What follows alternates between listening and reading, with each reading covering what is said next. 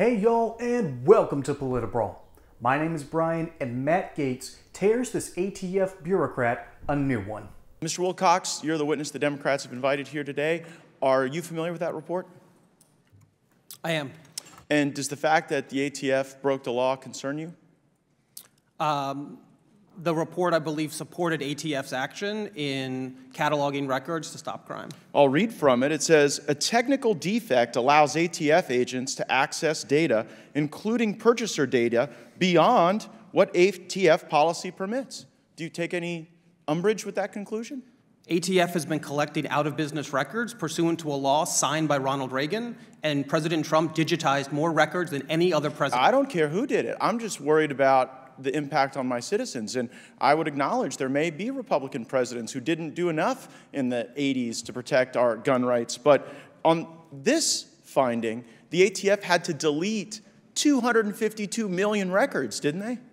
So this is a tool that's helped solve 50% of crime. Wait. Did they have to delete 252 million records? What I know about this tool is that it's a That's not what I'm crime-fighting asking tool. you. Did they have to delete? You said you're aware of the report. Is that conclusion correct? They had to delete 252 million records. I'm not aware of that line, but what I'm aware of is the Well, tool, crime-fighting tool. I'll represent to you that that's what had to happen. The fact that the government collected 252 million records that was beyond the law, beyond policy, never approved according not to me, not to my fellow Republicans, but to the GAO. Wow, that is deeply disturbing. 250 million records had to be deleted. That many, and why? I would love someone to give some answers, and if you could, give some answers down below, because we need them. We need them after hearing this.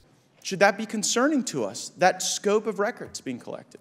ATF's collection of out-of-business records was fully compliant with the law. That's not what the GAO said, so you disagree with the GAO report. Well, there's 2 points they made. One is the collection of out-of-business paper records that FFLs keep. The second piece was the collection of electronic records that FFLs keep. And what the GAO said was the electronic records were not being converted sufficiently. And that's what ATF so that's why they fixed had to delete to become in compliance with the law. Because they had gone beyond their authority. You see, that's the concern of my constituents. When they go beyond their authority, and you may find those things virtuous, but no one elected you. They elected us to make the laws, and when we make the laws and they don't follow them, then people's rights get diminished. Another area is this issue of the arm braces. Now, in Mr. Wilcox's testimony, he says that an arm brace makes a weapon more powerful. Mr. Bosco, you know a lot about arm braces, don't you? I do. Do arm braces make firearms more powerful? They do not. They do not. And this is the second big point that Gaetz is wanting to get at here, because he's wanting to prove that the ATF either A, doesn't know what it's doing, or B, does, and the Biden administration doesn't care. And what he's trying to point out is the ATF is banning things for no good reason and making a lot of Americans felons by definition. Hey y'all, as we know, you don't put all your eggs into one basket, right? So that's why I'm partnering over with my friends at Colonial Metals Group, who will help diversify your portfolio. And what they'll do is they'll set up for you a self-directed IRA account. You'll have direct access to your assets, you'll be able to see what all's going on, and it doesn't matter what the stock market does, or what often happens, what the government does, your assets will be protected. So let the team of experts over at Colonial Metals Group help secure your account and your family's future today. There's a link in the description below. Oh, and by the way, if you don't like that, there's a 1-800 number you can call. And most importantly though, is the kicker. They'll throw in a safe and possibly up to $10,000 in US silver to help you get things started. Now, back to regularly scheduled programming. Does it concern you that the witness that the Democrats brought would make such a claim that is obviously disproven by any utilization of those arm braces? I hope that my testimony today can help everyone here understand that the brace does nothing to make the weapon any more dangerous than it already is.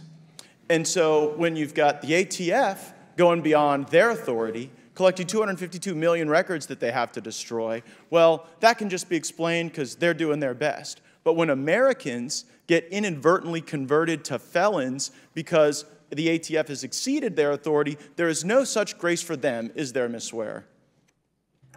that would seem to be the case under the recent policy change to zero tolerance. Zero tolerance for our fellow Americans when they're trying to exercise their rights and protect their liberties, but all the tolerance in the world for a corrupt bureaucracy that is violating the law, exceeding their authority, and collecting records that they have no business collecting. So let me get this straight.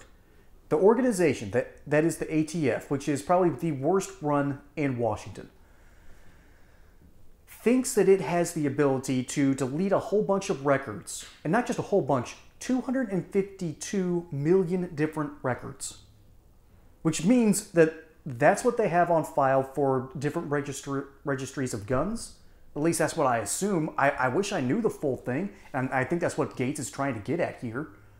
But then you have the issue of a stock bump ban, where if Americans have added on this weapon, and because of the zero tolerance policy, by definition, if you show up somewhere and you still have this stock on, you're a felon. So Congress didn't pass a law.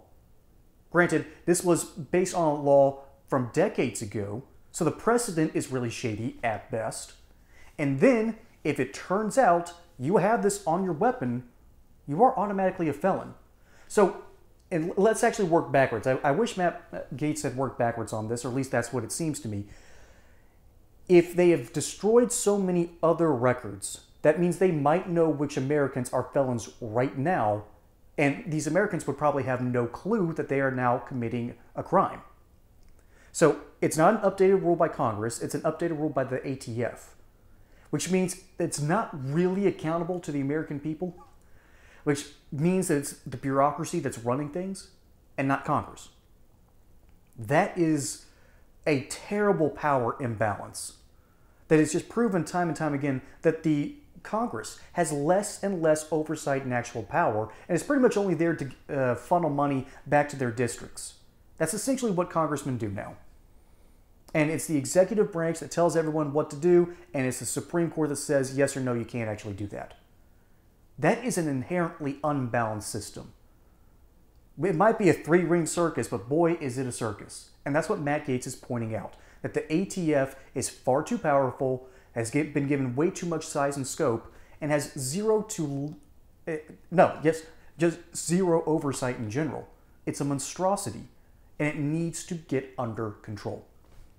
Folks, my name is Brian. Hope you enjoyed this segment here on PolitiBrawl. Don't forget to like and subscribe. Catch you on the next one, and until then, y'all have a good one.